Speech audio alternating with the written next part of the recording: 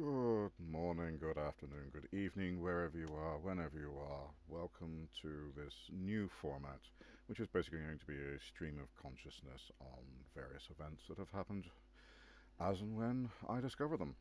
Now, I'm sure you all heard earlier in the week about the way that Puffin Books have decided they're going to edit Roald Dahl. This morning, being Sunday the 26th of February, I came across an article that said that, well, that they were going to change their opinion on that score. And let's just see if I can bring this up for you. There we go. Yes, Puffin have now said that they are going to keep Roald Dahl's story without changes to them. Whether they actually bother to stick with this is a whole nother matter. To be honest with you, I think that the idea of anything that claims to be protecting against any sort of offense or harm that's emotional is a waste of time. You're never going to create a resilient people if you're going to behave like that. But at the same time, I also discovered this other story, so they've left Roald Dahl alone, but now they're going to have a go at James Bond instead. Now, the problem I have with this, again, other than just censorship is bad, is that James Bond books were written at a specific time in history, a time where these kind of things were perfectly acceptable. Now, but I think that any kind of change like this is going to be a big bad move. It will affect culture, and there is a bigger issue here. An article from the expose does a wonderful job of going through it, by C.J. Hopkins, The War on Insensitivity, which really does go into some great details about the actual reasons for these selective editings of things like Roald Dahl, James Bond, you name it. And of course, on top of that, we also had earlier in the week this article, the idea that the Prevent Anti-Terror scheme is saying that far-right and white supremacy, it can be picked up from things like Yes Minister, which was a 70s comedy series about a completely pointless position in the UK government being run by a pretty much useless MP who was forever being shot down by his own cabinet ministers and permanent undersecretaries who, let's face it, are the people that really run the UK government. And then things like The Thick of It, which was about Blair-era spin doctors, and spin doctors were nothing but propagandists, essentially. But again, they were saying there's lots of things. Yes Minister, In the Thick of It, the Dam Busters movie, the complete works of Shakespeare. There were even things that said that we got Lord of the Rings, Brave New World, Joseph Conrad's A Secret Agent, Orwell's 1984, and the poems of G.K. Chesterton, for crying out loud. Basically, this is a war on culture. Now, there is, funny enough, a scene in 1984, which I think really beautifully sums up what is actually going on here. And I'm going to let this speak for itself, I think.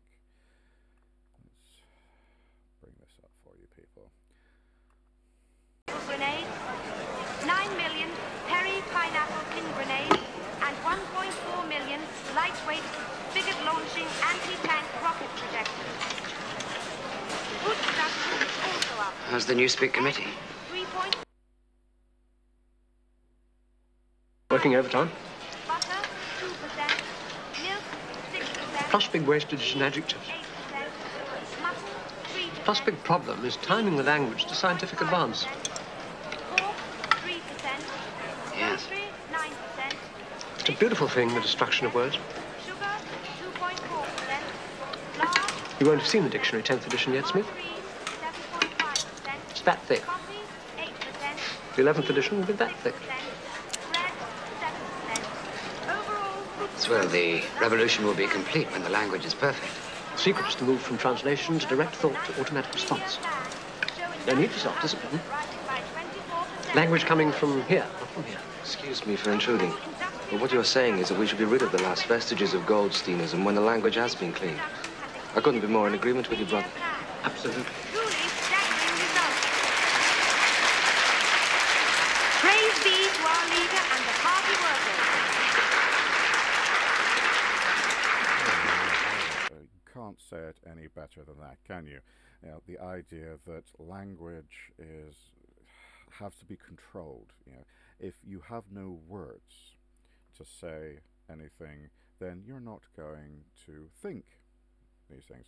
And that really, you know, I think ultimately that's what this attack on classic fiction, classic literature in general is all about. Well, that kind of ties into something else I wanted to talk about. And it comes from, again, the idea of predictive programming. I'd like to introduce you to a really good movie by my namesake, Strange Days. I can't really share much of this with you because I only have it on Laserdisc. But this movie involves a world where people have virtual reality plugged directly into their brains, and Ralph Fiennes plays a dealer in illicit materials, media. Quite often, the points of death of individuals, their memories are taken from right at the point they die, and it gives them a kind of illegal drug high as a result. And of course, if we're talking about predictive programming, we've got to mention V for Vendetta. Yes, the film is good, but it completely misses the point on a lot of things. And of course, in the original book, the character of V was one of the few survivors of a government-sponsored terrorism project. It was a plan to poison the entire population in order to bring in martial law, a new system of government, and of course these people that took over already had control. They already had what they wanted in place. They had the cure. They had a vaccine for the virus that was killing children. And it's, in a lot of ways, it really does, almost 40 years before it happened, told you what was going to happen during the scandemic.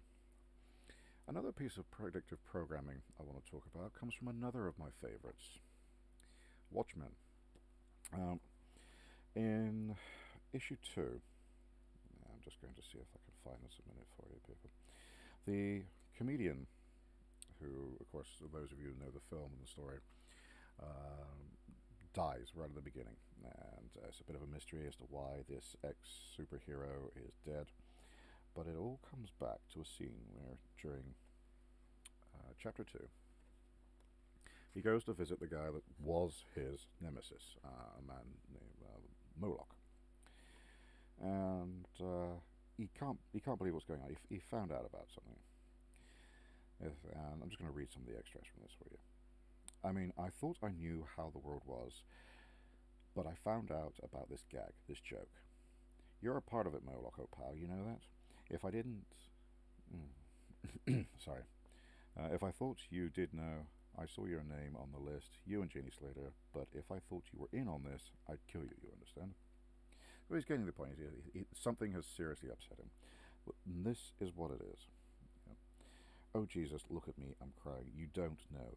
You don't know what's happening. On that island they've got writers, scientists and artists. What are they doing? Yeah. I mean, what's funny? What's so goddamn funny? I don't get it. Somebody please explain it to me. Yeah. He's seen something. He's part of the inside with Ozymandias. He's seen something that's upset him.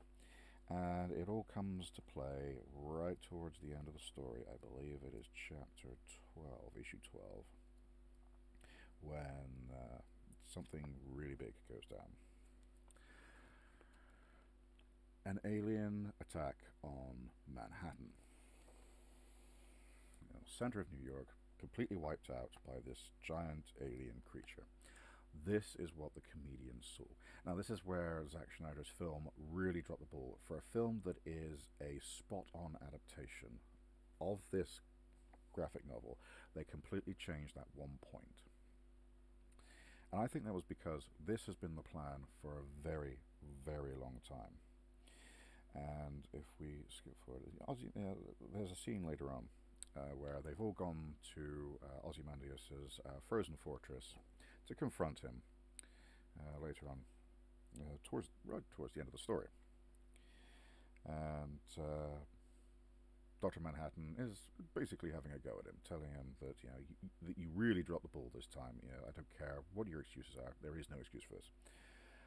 But as he's doing so, there's a bank of TV monitors which are giving out the news. And they say that there's utter scenes of devastation. The death toll is in the millions, and it doesn't seem possible. Is it alien contact, or have they been attacked?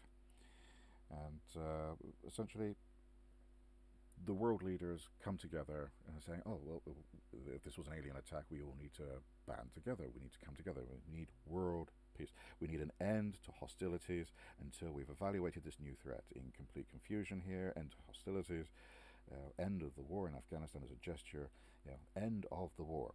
And of course, Ozymandias celebrates. He celebrates that he completed his goal. He created a crisis in order to bring about world peace. And all he had to do was betray some of his old friends, kill 1 million or so people.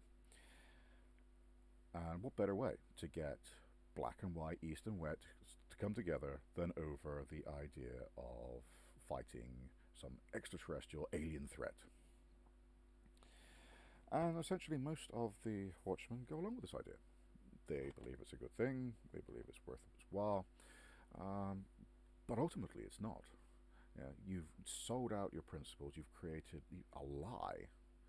Alright, it may have been a lie that did some good, but ultimately it was a bad thing. And this comes back to everything that's happening now. It doesn't matter whether it's 9/11, 7/7, and all these things. It comes back to one of the reasons I think The Thick of It got picked out for being listed as a sensitive, far right thing. In the movie For The Thick of It, it's called In the Loop, is all about essentially cooking up the Iraq War dossier, because that's what they do. Right at the very end, they have to fake the dossier, and I think that's the real reason things like that go. Because ultimately, if you're going to tell the truth, you better make people laugh. Otherwise, they'll kill you. People don't like to hear bad news, but bad news is here, and it's not going anywhere in a hurry. Right, that's about it for this particular section. If you like this format, I will do more. If you want to hear more on the subject, let me know in the comments below. And I'll speak to you next time. Peace out.